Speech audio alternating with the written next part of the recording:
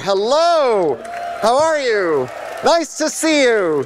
Thank you to DEF CON. Thank you especially to the goons and the other volunteers who are out here busting their humps so we can have such a great time.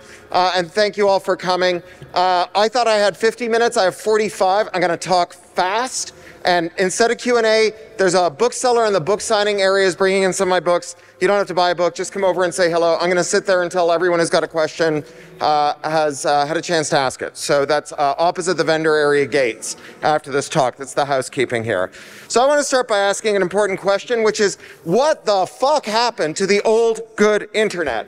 I mean, our bosses were a little surveillance happy, and yeah, they were totally up for sharing their data with the NSA, and if there was ever a toss-up between our user security and growth, they always cashed out for YOLO. But Google search, whatever else we could say about it, it worked. And Facebook actually used to give you a feed that shows you the things that you asked to see. Uber used to be cheaper than a taxi and pay the drivers more than a cab driver. Amazon used to actually sell products, not this shine-grade, self-destructing dropship garbage from brands you've never heard of whose names consist entirely of consonants. Apple used to defend your privacy rather than spying on you with a device you're not allowed to modify to turn off the surveillance. There was a time where if you searched for an album on Spotify, you'd find the album, not a playlist with the same image and title as the album, but which consists of a bunch of things that someone paid to put in that playlist. Microsoft used to sell you software. Yeah, it was very buggy software, but now they don't even do that. They just let you access apps in the cloud, and they watch how you use those apps, figure out which features you value the most, pull them out of the basic rate and sell them back to you as an upsell. What, and I cannot stress this enough, what the fuck happened? So obviously I am talking about enshittification. And from the outside, here's what enshittification looks like. First, you see a business that's being good to its end users. You know, Google puts the best search results at the top, Facebook shows you a feed of posts from people you asked to follow, Uber charges small dollars for a cab, Amazon subsidizes goods and returns and shipping and puts the best match for your product search at the top of the search results. And that's stage one. That's the part where they're good to end users, but there's a hidden part of stage one, call it like stage 1A, and that's the part where they're figuring out how to lock in those users. So if you're Facebook, the users just do it for you. You joined Facebook because there were people on Facebook you wanted to hang out with. And other people, they joined Facebook because they wanted to hang out with you. That's those old network effects in action.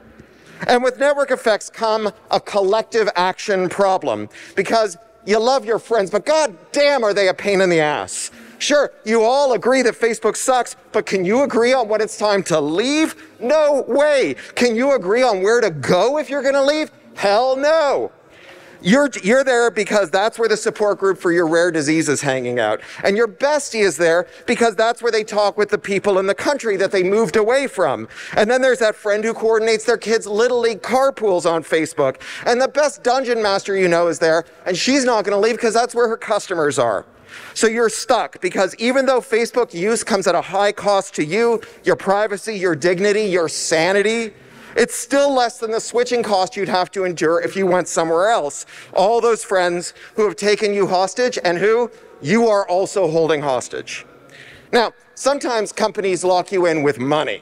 Amazon gets you to prepay for a year's worth of shipping with Prime, and they want to sell you your Audible audiobooks on a monthly subscription, which virtually guarantees that every shopping expedition starts on Amazon because you've already paid for the shipping. Sometimes they lock you in with digital rights management, like HP, who will sell you a printer with 4 ink cartridges with fluid inside it that retails for more than $10,000 a gallon. So, and they use DRM to stop you from refilling any of those cartridges or using a third-party cart. So when one cartridge runs dry, you have to refill it, or you have to throw away the other 3 cartridges which are full of liquid that cost more than vintage Veuve Clicquot. Sometimes the vendor uses a grab bag of locked-in techniques, like you can't run an iOS app unless you're using Apple hardware, and you can't run the music, the books, and the videos you bought from Apple except in an iOS app. That's a happy sound. Can you?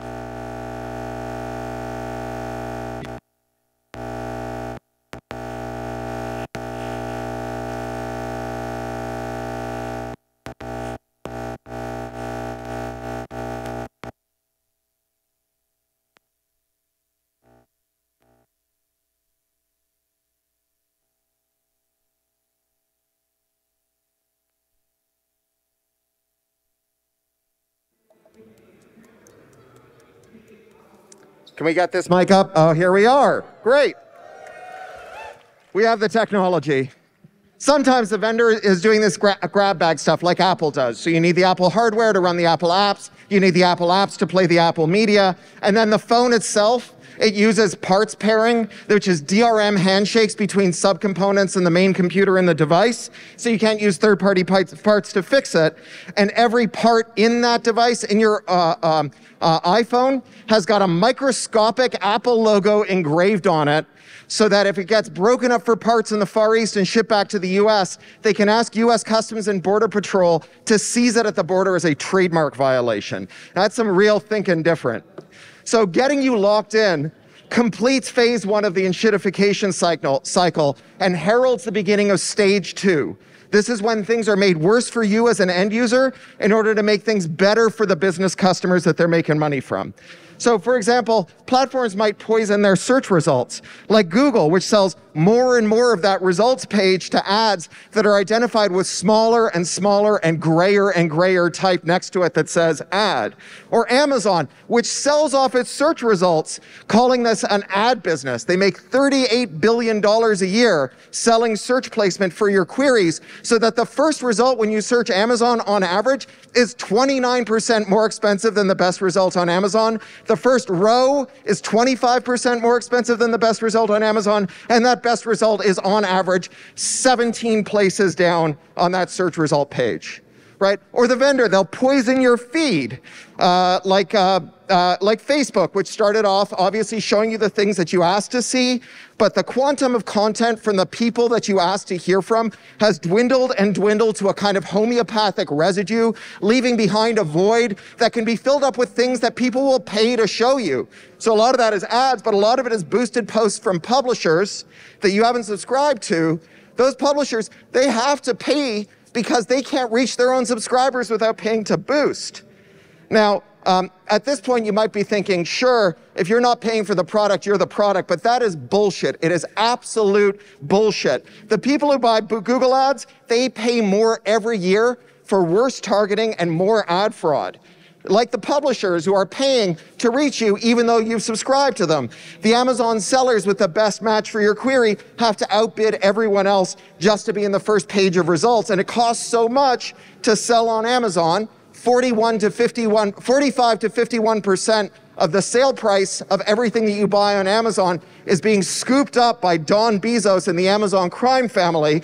Those sellers, they do not have the margin to kick up 45% to Amazon. So they have to raise prices in order to avoid losing money on every sale. But wait, I hear you say. But wait, I hear you say. Things on Amazon aren't more expensive than the things I buy at Target or Walmart or my mom and pop store direct from the vendor. How can they be raising prices on Amazon if the price on Amazon is the same as the price everywhere else? Does anyone want to guess how that works? They raise the prices everywhere else because Amazon binds their sellers to a policy called most favored nation status, which means that the cheapest price they offer has to be matched on Amazon. So they sell more, they charge more everywhere. Now, these sellers are Amazon's best customers. They are paying for the product and they are still getting screwed. Paying for the product does not fill your vapid boss's shriveled heart with so much joy that he decides to stop trying to think of ways to fuck you over. Look at Apple. Remember when Apple offered every iOS user a one-click opt-out for app-based surveillance, and 96% of iOS users ticked that box, the other 4% being drunk, confused, or Facebook employees? I mean, this cost Apple $10 billion, or it cost Facebook $10 billion in the first year alone, and we love to see it, but did you know that at the same time, Apple turned on iOS spying that gathered exactly the same data on iOS users for exactly the same purpose, for ad targeting for its own ad network, and did not give them any way to opt out, and lied about it. Now, your iPhone is not an ad-supported gimme. You paid $1,000 fucking for that distraction rectangle in your pocket, and you are still the product. What's more, Apple has rigged iOS so that you can't mod the OS to block that spying. If you're not paying for the product, yeah, you're the product. But if you are paying for the product, you are still the product. Just ask farmers who shell out 6 figures for mission-critical tractors, but can't actually use their tractors when they swap parts into them after they break down until the manufacturer charges them $200 to send a guy to the end of a lonely country road and type an unlock code into the console. John Deere is not giving away tractors. Give John Deere $500,000 for a tractor and you will be the product. Please, I'm begging you, my brothers and sisters in Christ, please stop saying if you're not paying for the product, you're the product. Okay, so that is phase 2 of enshittification. Phase 1, be good to your users, but lock them in. Phase 2, screw those users a little so you can be good to business customers while locking them in because they need those users. Then phase 3, screw everybody and take all the value for yourself. Leave behind the absolute bare minimum of utility so that everyone stays locked into this pile of shit. Enshittification, a tragedy in 3 acts. So that is what enshittification looks like from the outside. But what is going on inside the company? What is the pathological mechanism?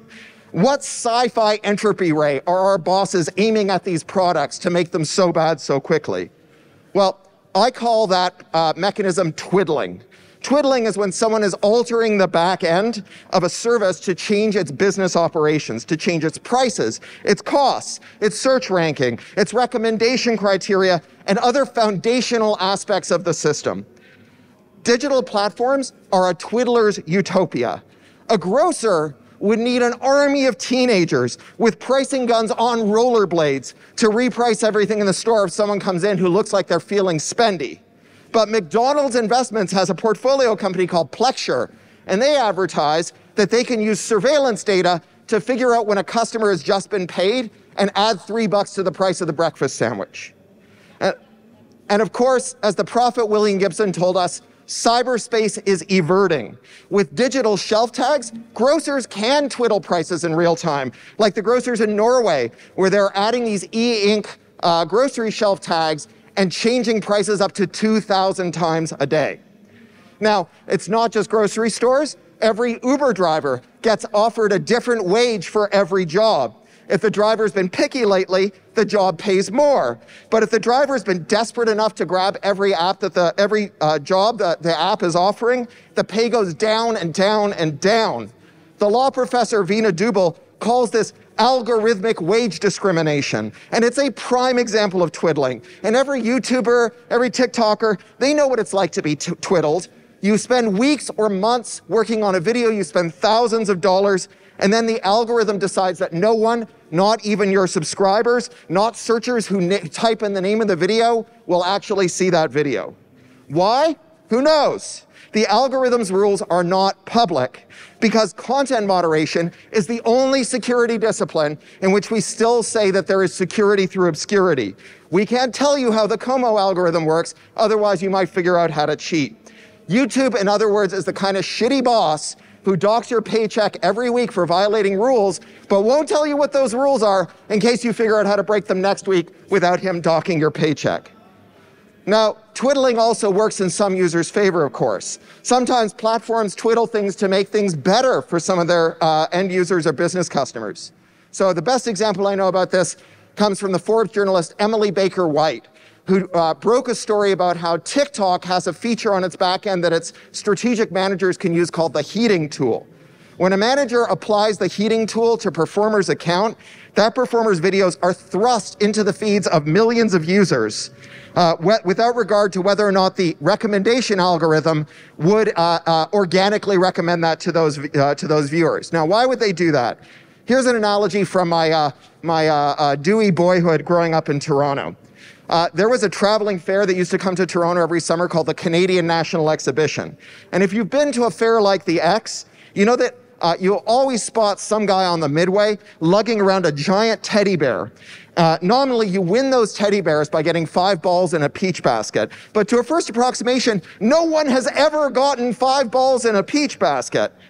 That guy won his teddy bear because a carny gestured at him and said, "Fella, I like your face. I tell you what I'm going to do. You get just 1 ball in that peach basket. I'll give you a keychain. You got 2 keychains. I'll let you trade up to the teddy bear." That is how that guy got the teddy bear, which he is now doomed to drag up and down the midway all goddamn day. Now, why did the carny give away the teddy bear?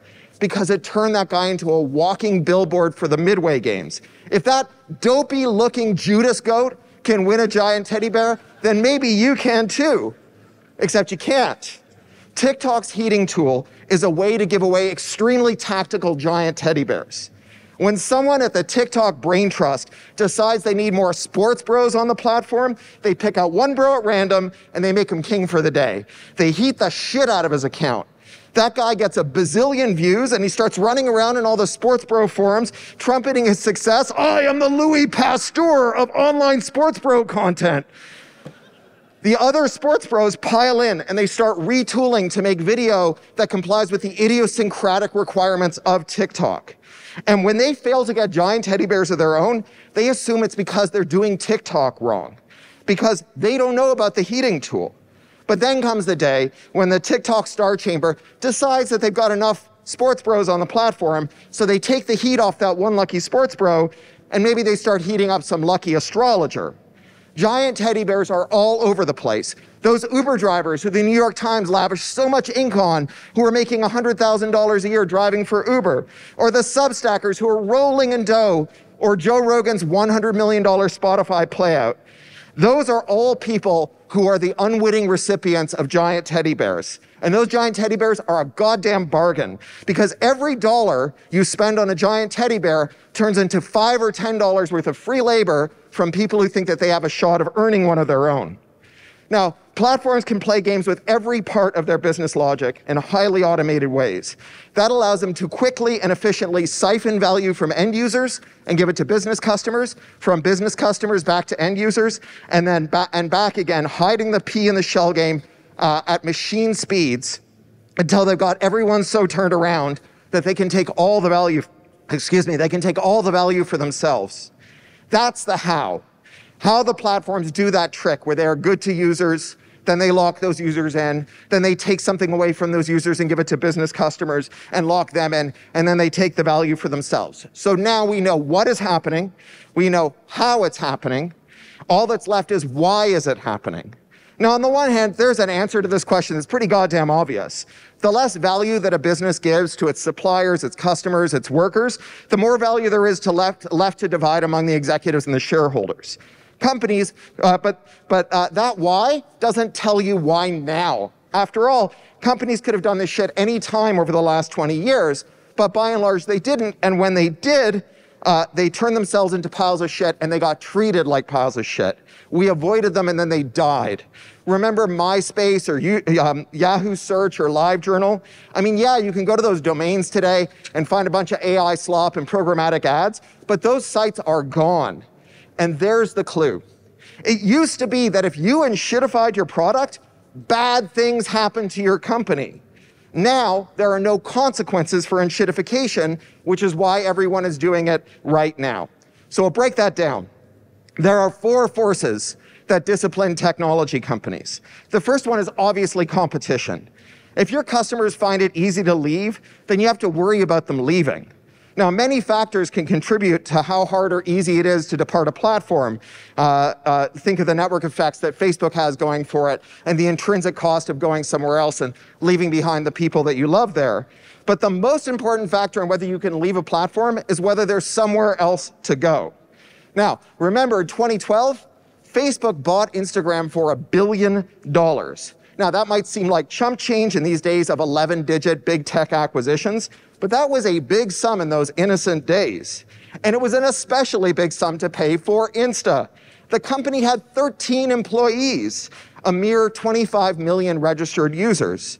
But what mattered to Zuck wasn't how many users Insta had, it's where those users came from. Does anyone know where those Insta users were coming from?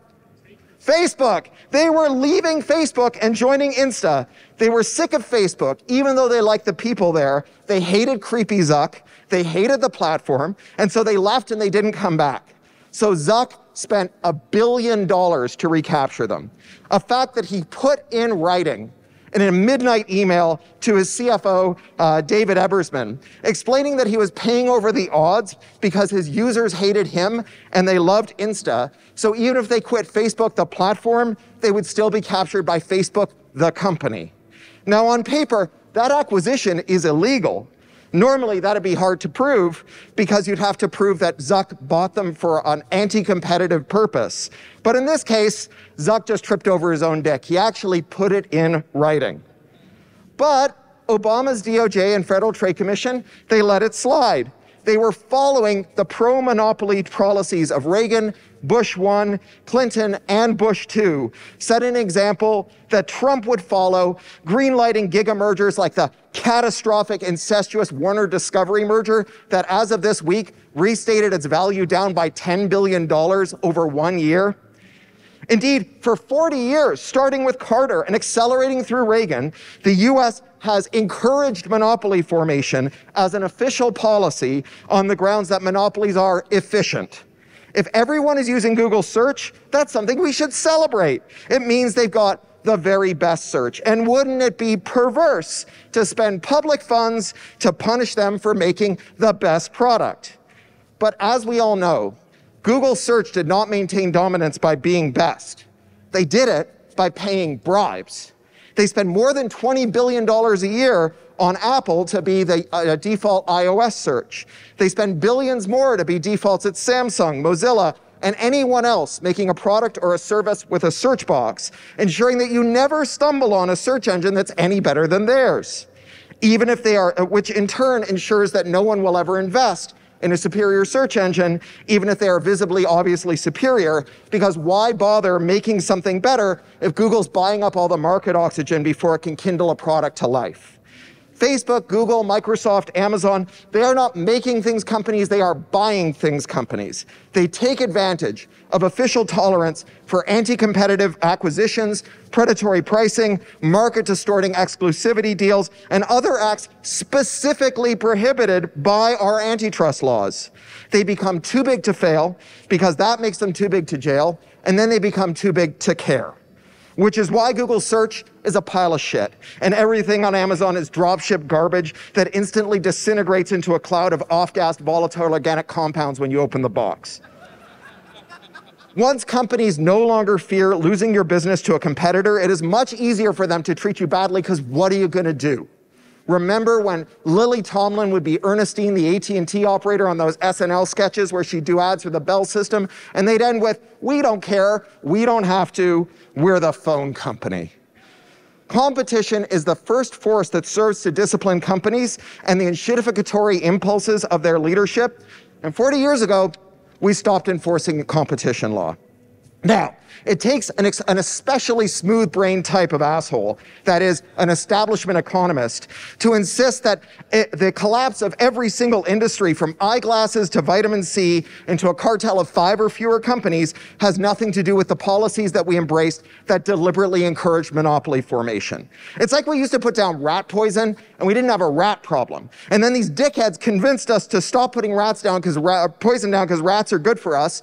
We stopped putting the poison down, and now rats are eating our faces, and they're all running around saying, who's to say where all the rats are coming from? Maybe it's because we stopped putting down rat poison, but maybe it's just the time of the rats. The great forces of history are bearing down on this moment to multiply rats beyond all measure, and nothing we can do would stop that. Antitrust did not slip down a staircase and fall back first onto a stiletto. They stabbed it in the back, and then they pushed it. And when they killed antitrust, they killed all hope of regulation.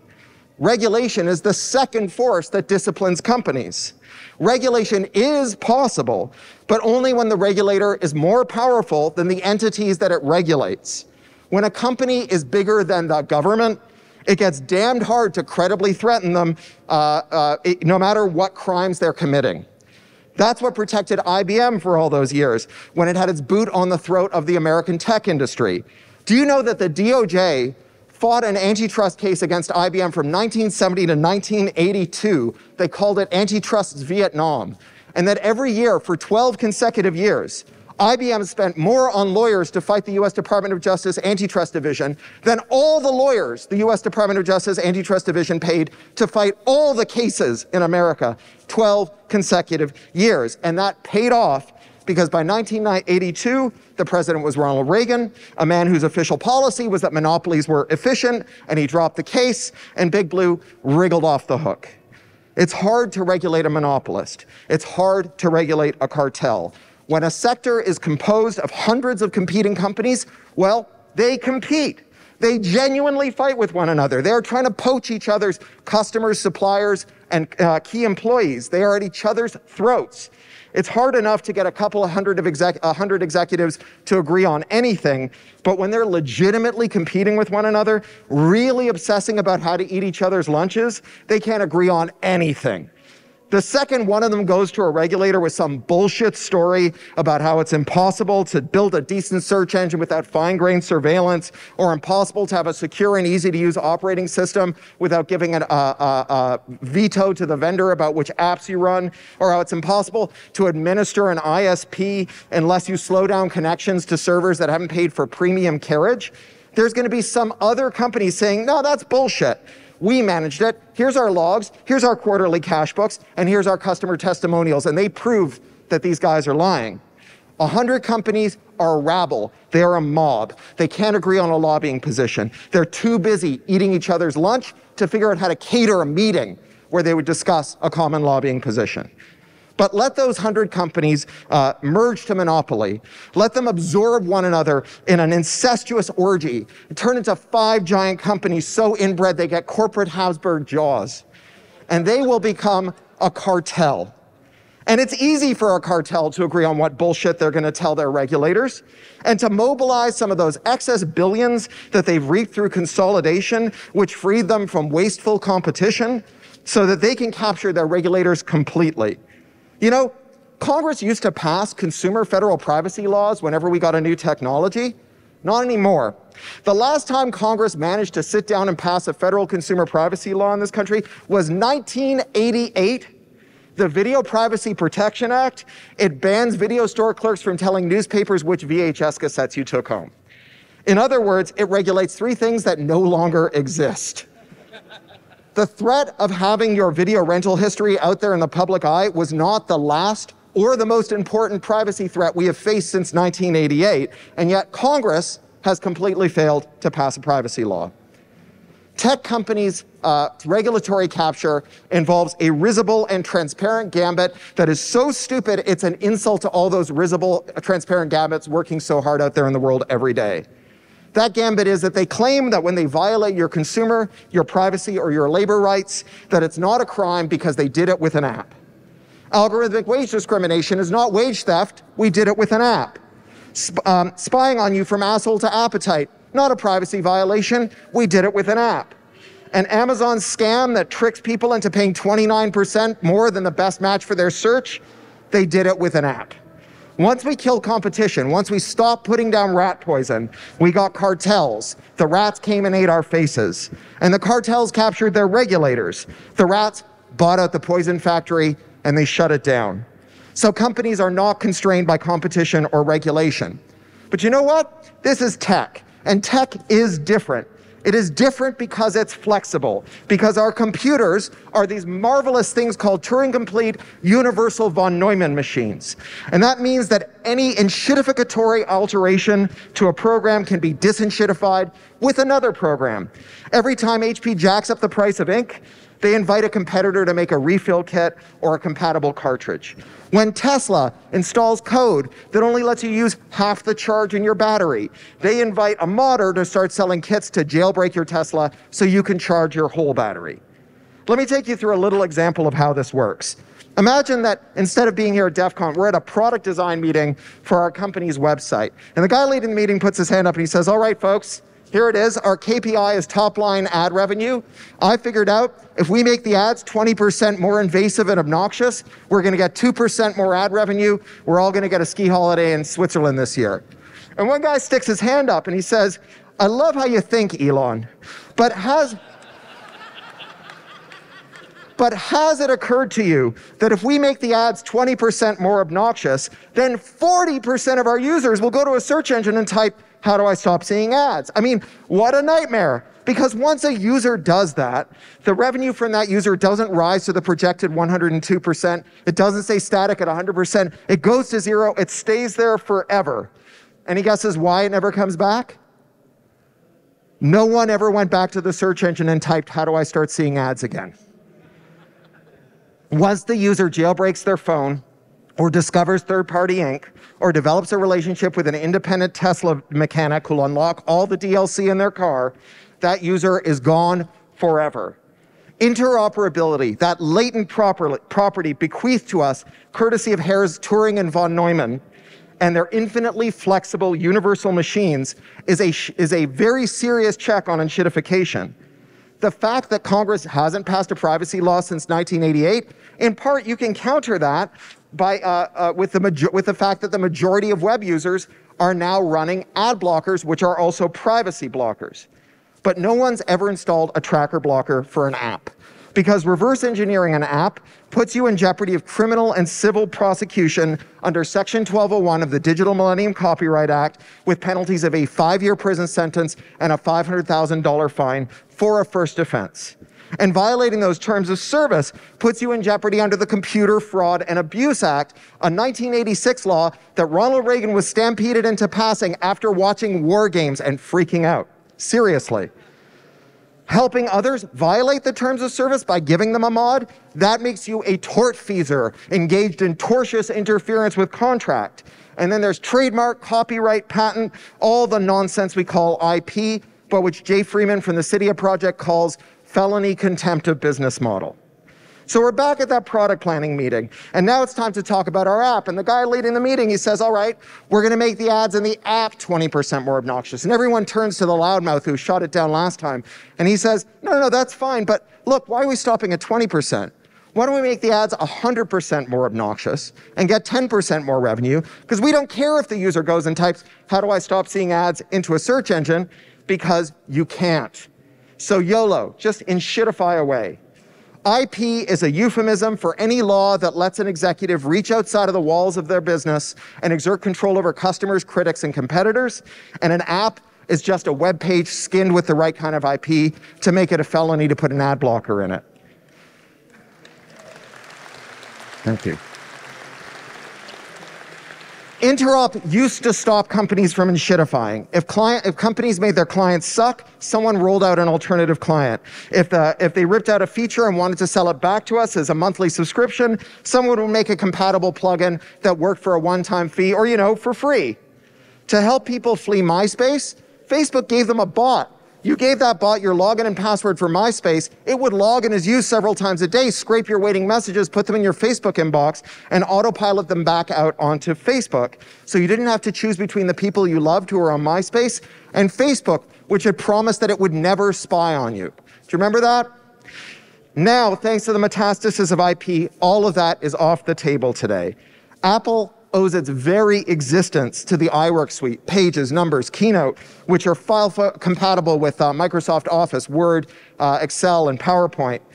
But make an iOS runtime that plays back the files you bought from Apple stores on other platforms, and they will nuke you till you glow. Facebook wouldn't have had a hope of breaking MySpace's grip on social media without that scraper, but scrape Facebook today in support of an alternative client, and their lawyers will bomb you until the rubble bounces. Google scraped every website in the world to create a search index. Try and scrape Google and your head will be on a pike. When they did it, that was progress. When you do it, that is piracy. Every pirate wants to be an admiral. And because this handful of companies has so thoroughly captured their regulator, they can wield the power of the state against you when you try to break their grip on power, even as their own flagrant violations of our rights go unpunished, because they do them with an app. Tech lost its fear of competition. It neutralized the threat from its regulators, and then it put those regulators in harness to attack new startups who might do unto them as they did unto everyone who dominated before them. But even then, there was one force that still kept our bosses in check, and that was us. That was tech workers. Tech workers have historically been in very short supply, and that gave us power, and our bosses knew it. To get us to work crazy hours, they came up with a trick. They appealed to our love of technology. They told us we were heroes of the digital transformation, that we would organize the world's information and make it useful. We would bring the world closer together. They brought in expert set dressers to turn our workplaces into whimsical campuses with free laundry, gourmet cafeterias, massages, kombucha, and a surgeon on hand who would freeze your eggs so you could work through your fertile years. They convinced us that we were being pampered rather than being tricked into working like government mules. Now that trick, it has a name. Fobazi Ettar, the librarian, she calls it vocational awe, but Elon Musk just calls it being extremely hardcore. And it worked well. We did put in some long-ass hours, but for our bosses, this trick failed badly. Because if you miss your mother's funeral in order to hit some deadline, and then your boss orders you to enshittify the product you missed the funeral for, you are going to experience a profound moral injury, which you are absolutely going to make your boss very aware of. Because what are they going to do? Fire you? They can't hire someone else to do your job, and the guy across the street will pay you just as much. So workers, we held the line when competition, regulation, and interoperability failed. But supply caught up with demand. Last year, they fired 260,000 tech sector workers. First 6 months of this year was another 100,000. You can't tell your bosses to go fuck themselves because they'll fire your ass and give your job to someone else who will be happy to enshittify the product you sweated blood to ship. That's why all this is happening right now. Our bosses are not different. They did not catch a mind virus that turned them into greedy assholes who don't care about our users' well-being or the quality of our products. As far as our bosses are concerned, they have the point of that business was to charge the most, deliver the least, and share as little as possible with suppliers, workers, and customers in order to retain money for shareholders and executives. They are not running charities. Since day one, our bosses have reported for work every morning, grabbed the giant lever behind their desk labeled enshittification, and pulled on it as hard as they could. But the lever didn't move much. It was gummed up by competition, by regulation, by interoperability, by the tech workforce. And as those sources of friction melted away, that enshittification lever started moving pretty freely. Now that sucks, I know, but think about this for a sec. Our bosses, despite being wildly imperfect vessels, capable of rationalizing endless greed and cheating, nevertheless made a series of actually great products and services, not because they were better people then, but because they were subject to discipline. So it follows that if we want to end the enshitticene, if we want to dismantle the enshitternet, if we want to build a new good internet that our bosses can't wreck, we need to make sure that those constraints are durably installed on our new internet, wound around its roots and nerves. And we have to stand guard over those forces so that they can't be dismantled again. A new good internet is one that has the positive aspects of the old good internet, the ethic of technological self-determination, where users of technology and the hackers, the tinkerers, the startups, and the others who serve as their proxies can reconfigure the technology to make it work so that it does what they need it to do and cannot be used against them. But the new good internet has to fix the defect of the old good internet, the part that made it hard for anyone who wasn't us to figure out how to use it. And hell yeah, we can do that. Tech bosses swear that this is impossible. You can't have a conversation with a friend without Zuck being present. You can't search the web without letting Google scrape you down to your viscera. You can't have a phone that works reliably without Apple getting a veto over your software. They claim that it's nonsense to even ponder this proposition. It's like making water that's not wet, but that is bullshit. We can have nice things. We can build for the people we love and give them a place worthy of their time and attention. To do that, we have to install constraints. The first constraint, remember, it's competition. We are living through an epochal shift in competition policy. After 40 years of antitrust enforcement in an induced coma, a wave of antitrust vigor has swept through governments all over the world.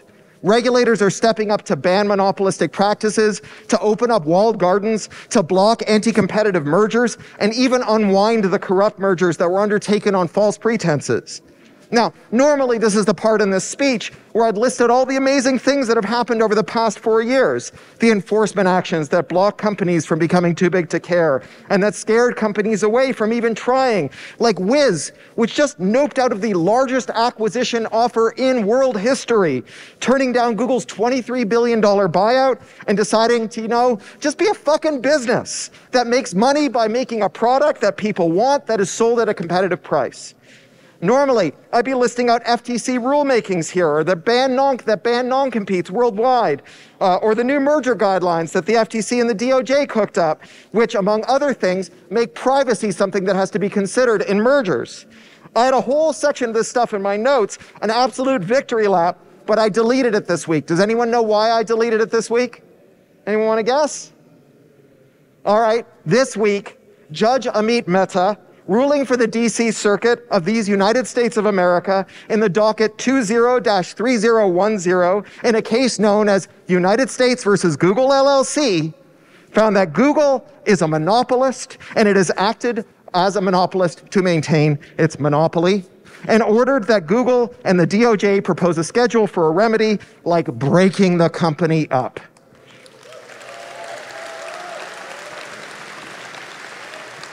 So yeah, that was pretty fucking epic.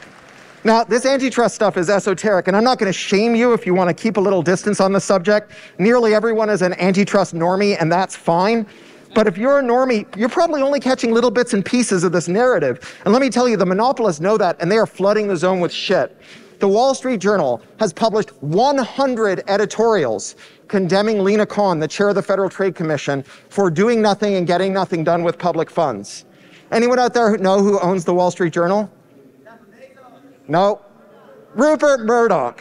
Rupert Murdoch. Do you really think Rupert Murdoch pays his editorial board to write 100 op-eds about someone who's not getting anything done? The reality is that in the United States, in the UK, in the EU, in Australia, in Canada, and China, in Japan, and South Korea, we are seeing more antitrust action over the past 4 years than over the preceding 40. And remember, the competition law is pretty robust. The problem's not the law, it's the enforcement priorities. Reagan put them in mothballs 40 years ago. But that is an elegant weapon from a more civilized age, and it has found its way into the hands of people who sure know how to use it. And they are swinging for the fences. So next up is regulation.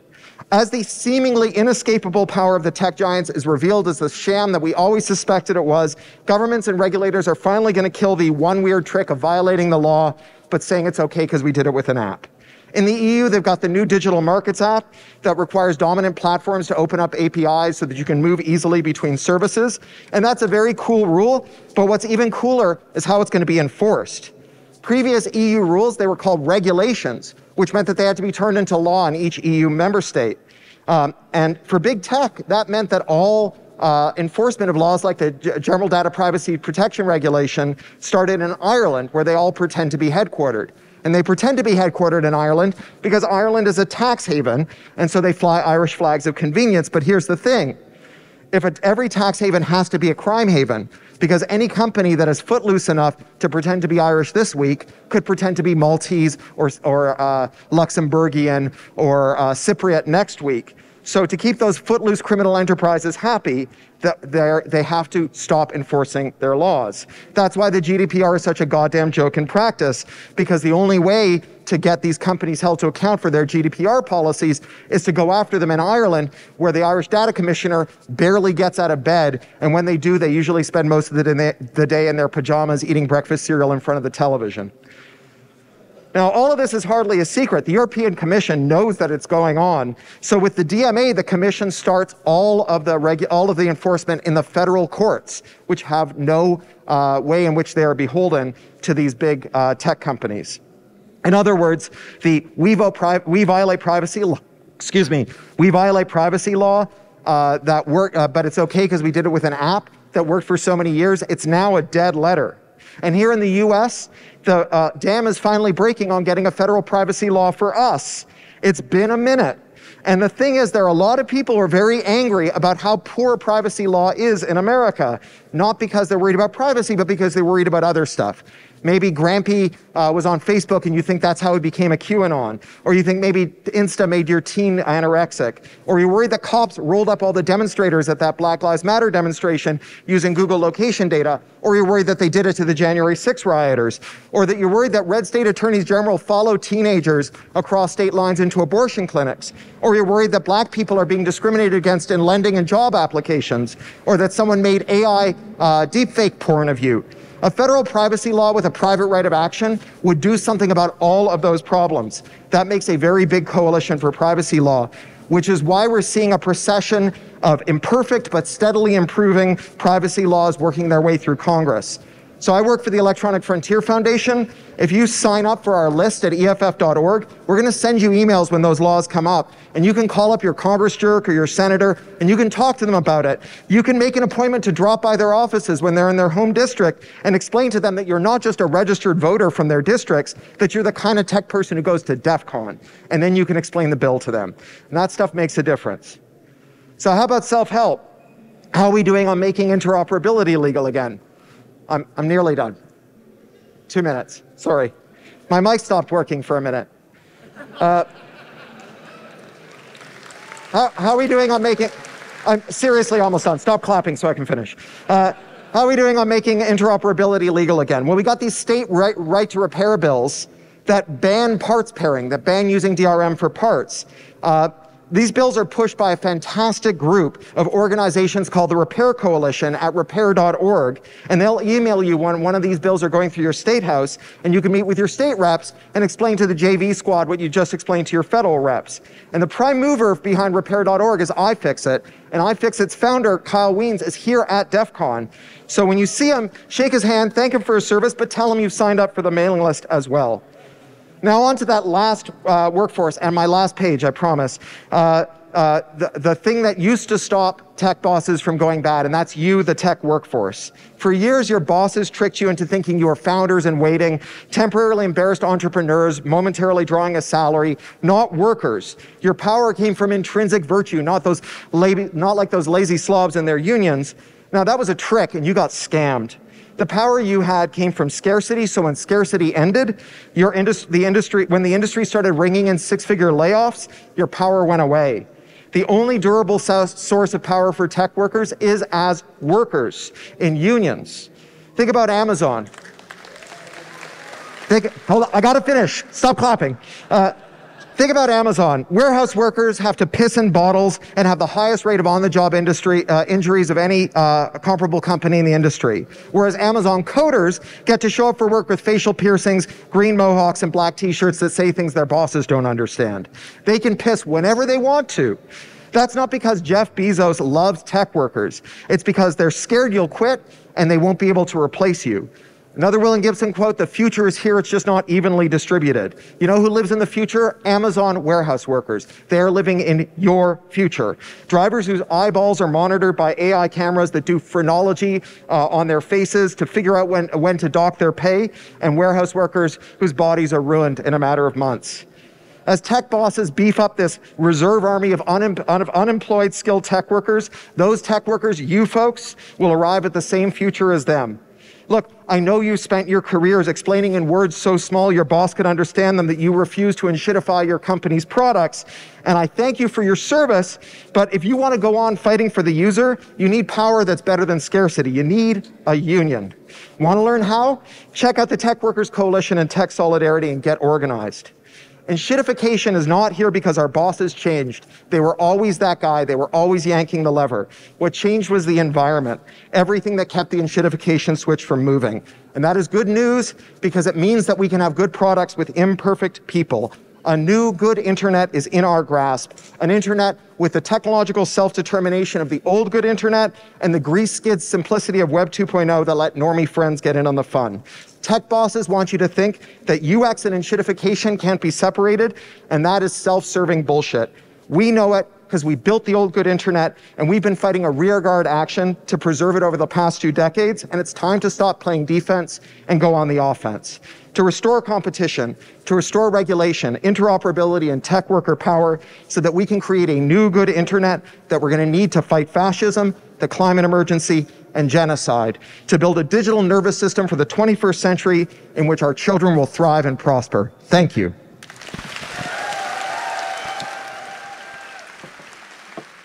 All right. I'm going to the signing area. It's outside the huckster's room. Come and say hello.